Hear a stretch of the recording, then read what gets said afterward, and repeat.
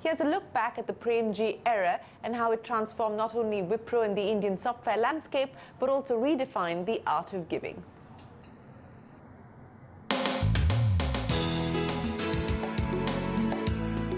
A young electrical engineering student at Stanford in 1966, Azim Premji got a phone call from India. His father had passed away. The 21-year-old had no option but to take the mantle and grow the business. There was no dearth of skeptics. At your first AGM, a shareholder said, Mr. Premji, you should sell your shareholding and give it to more mature management because there's no way a person of your age and experience can lead this company. If you were to meet that shareholder today, what would you say to him? Poor fellow's dead, so I cannot meet him.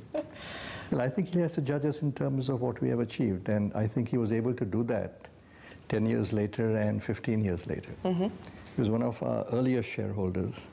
And I think it was a good comment which he made because it really got my determination up to prove him wrong. Did you for a second consider what he had said to you? No. But Premji had his task cut out. The Western India Palm Refined Oil Limited was not in the pink of its health.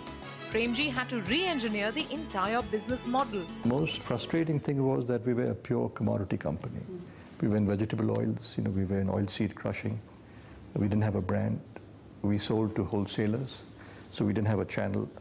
So it was a question of re-engineering the entire business model of the company to build a brand and to build loyal and deep-rooted distribution channels which reach the consumer, not the trader. I think that was the most important re-engineering we had to go through with the company. The turning point came 13 years after Premji took charge.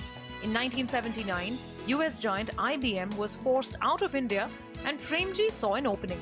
He took the bold step of diversifying what was till then a commodity company into a computer company.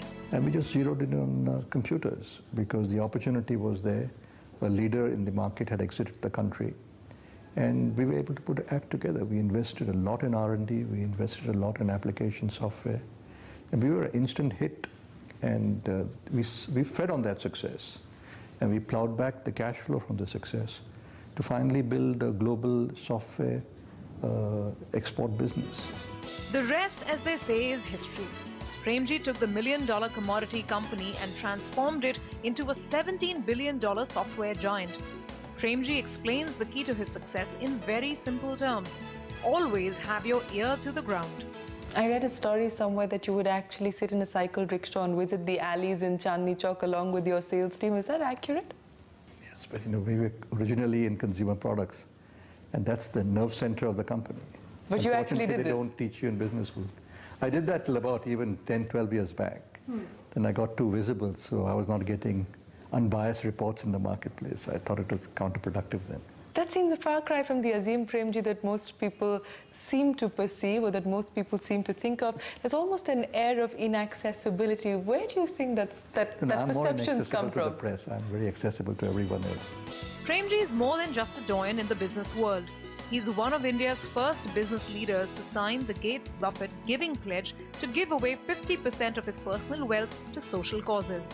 I do believe that he is a role model not only for IT industry, he is a role model for the industrial sector and for the country per se, that how achievement can be made with integrity, and ultimately the money which we make is really in trust with us to be used for philanthropy and other places where it is needed most.